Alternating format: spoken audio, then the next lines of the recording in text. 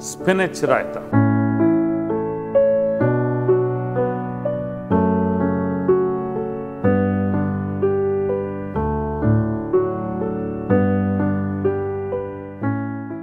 My name is Chef Irpal and you're watching me cook raita. Now some information on raita. Let me tell you, raita is made out of yogurt with some vegetable added to it.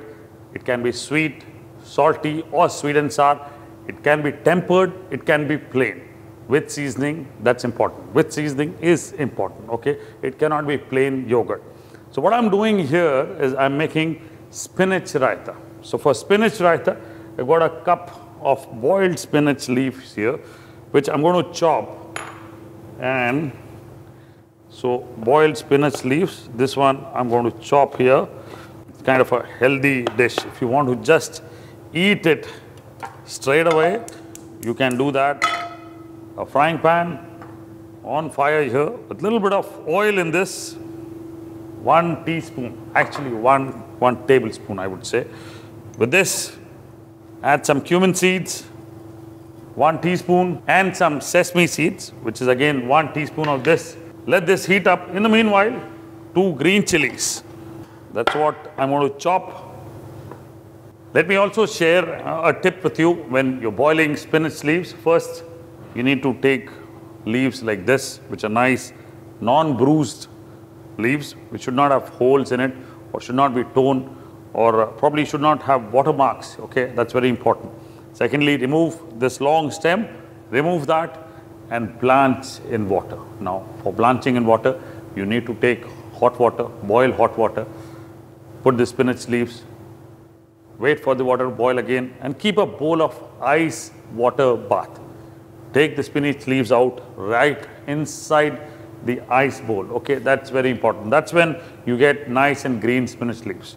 Little bit of information. Now here, the sesame and the cumins are turning little brown. This should take about 20 seconds if the oil is not hot enough. If the oil is hot, probably 10 seconds, not more than that. Now to this, I'm going to add a little bit of garlic. 1 tablespoon of chopped garlic with spinach. Garlic is a nice, combination. Now, important to brown the garlic, okay? Should not be left white. As it gets brown, green chilies into this. There you go. If you don't like it spicy, you can avoid it. Wow, look at this. Now it's looking good. Absolutely brown. The spinach into this, the boiled spinach. Mix this up. To this, a little bit of turmeric, a pinch of turmeric, and a little bit of salt to taste. Here, there you go.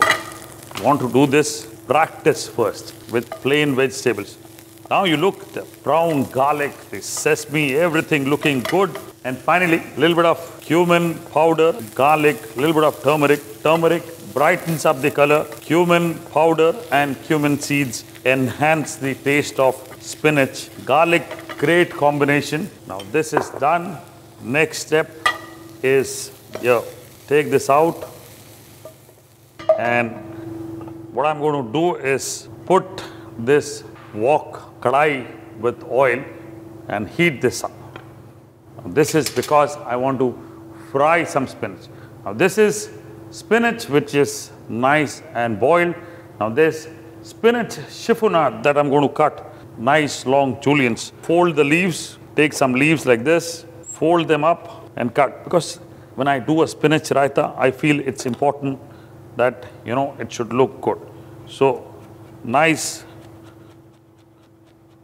juliennes of this, chiffonade as they say, in common language, probably everybody would know it as juliennes, but this is, in culinary terminology, this is chiffonade, okay? So just fold the leaves and cut it, and this is what it should be like. Nice. Wow, look at this. So around 20 such leaves you can take, and or more, if you have more, you can take more. 20 such leaves would do justice to the raita if you're making for 4 people. There you go. And this should be enough for the raita. So what I'm going to do is fry this until it is nice and crisp. So that's important. That's the little twist that is happening here. Now, oil is getting hot. To this bowl of yogurt, I'm going to add plain and simple salt, nothing more than that. That's it. Salt added here. Mix this up. I don't want this raita to be sweet and sour. This needs to be a little bit of salty, a little spicy, and richness of the spinach is what you should get. The garlic flavor is what you should get. Hence, that's the blend. Now, to this, let's mix this up, okay? Now, there's nothing more that I've got to do with this. The spinach and the yogurt mixed together here. Actually, this looks a bit hot now, but at home, I request you all to mix it up when it is nice and it's brought to room temperature. There you see the change in color because there's turmeric in there. So there's a change in color because of the turmeric, gives you a nice little color. Blend this up well and put this in a serving bowl. I have a nice big serving bowl. So transfer this in here. Wow, looks good, man. Very good. Superb. Garlic, sesame seeds, everything in here. Now, the oil needs to be hot. So I'll just check. Not so hot. So we'll have to wait for some more time. So the oil now is hot enough. And a lot of preparation is what you're seeing in here. Wow, look at this now. This is what I want.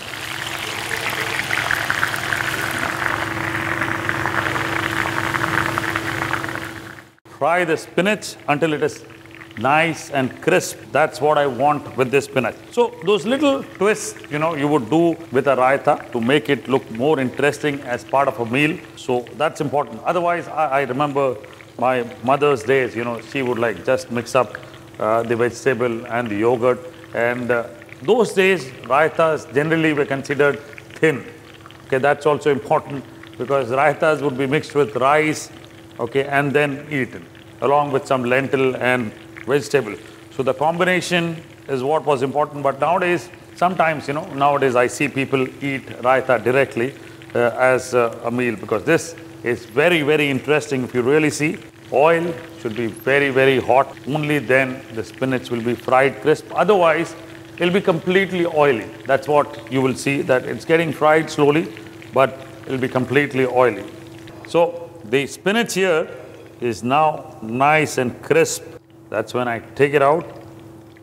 As much oil as possible should be removed. Take it out on a tissue paper. That's important.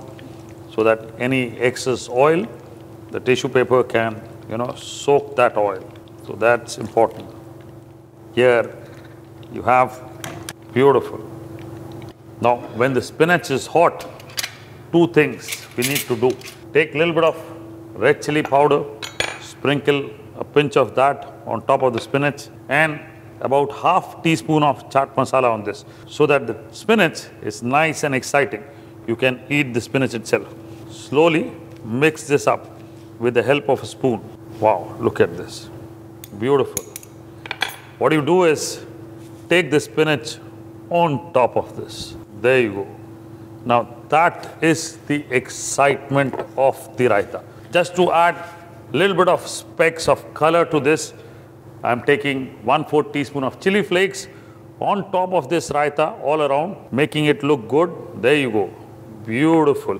Now, this is something which you can just eat it as it is, isn't it? All you need to do is follow the recipe and enjoy at home.